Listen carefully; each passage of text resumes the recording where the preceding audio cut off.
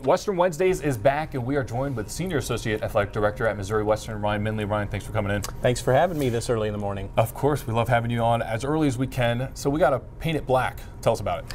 Well, Paint It Black, it's kind of our marketing campaign for all of Missouri Western athletics this year. You know, Paint It Gold has been a thing for the longest time, and we love the color gold, but black is gold as well, and gold signifies victory, and black is kind of back to our roots with a little bit of edge and attitude, and that's what made Missouri Western great in the athletic side. And we're a nation of underdogs and overachievers. That's what we are. That's what we're going to lean into all year. That's awesome. And we do have a little bit of a promo video playing here that you were able to send us. It looks like it's going to be a great time. We had to cut the sound so we can obviously talk. But so when does it officially start? You guys have something with United Way? Yeah, well, the Paint It Black Blitz actually has been going on. We were out in the community with posters and schedule cards the last few weeks. So we're trying to paint the community black. We'll be out with black flags on businesses this week as well, hanging flags. And then, as you mentioned, the Paint It Black Blitz partnered with United Way, who's a great community partner, does great things for St. Joseph, obviously,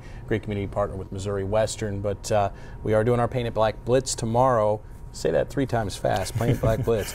And that is basically we're going to help raise money for the United Way and their campaign. Right. And then why we do that, we'll be at street corners. You see it on the screen there. Volunteers from United Way and Missouri Western, we will accept donations for the United Way at 22nd and Garfield, Noyes and Mitchell. And that's basically spread out throughout the morning until 6 o'clock. So if you see people with buckets on a street corner, stop by and we'll have some gifts for you too. Some Missouri Western tickets for the football game this weekend. We're giving those out with donations, schedule cards, and again, just trying to partner in community and get our folks to the home opener on Saturday. Yeah, I mean, that's going to be a great one. Missouri Western just dropped one in Fort Hays, but you were right when they said Paint It Black is the embodiment. You're underdogs. You're hard. You're physical.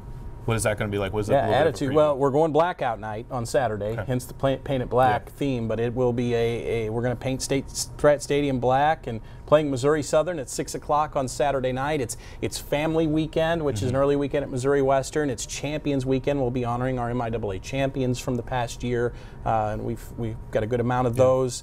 And then we're going to try to win a football game, which is what that's the main event. And you know, we're ready. I think the Griffins, you saw it. You're doing radio for us.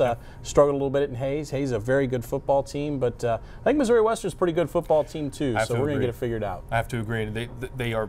One thing that you can say is they are physical. They want to get to the ball. They got nose on the football all the time.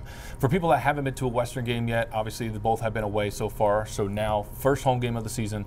What can they expect? Yeah, it's my first game back in a few years too. But we've got the largest video board in Division II. It's a 70-foot monster. We've got the Bill Snyder Pavilion. We have River Bluff Brewing Company out there, so you can go have a beer on the pavilion and watch a football game. And it's sports entertainment now, so that's the video board will have some entertaining things on it. Even if you're not a football fan, we've got a little bit of something for everybody to come out in the community.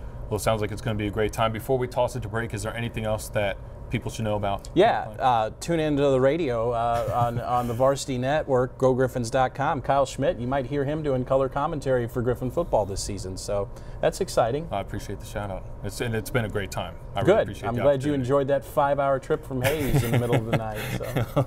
Hey, you got to get there somehow. We appreciate you coming in this morning.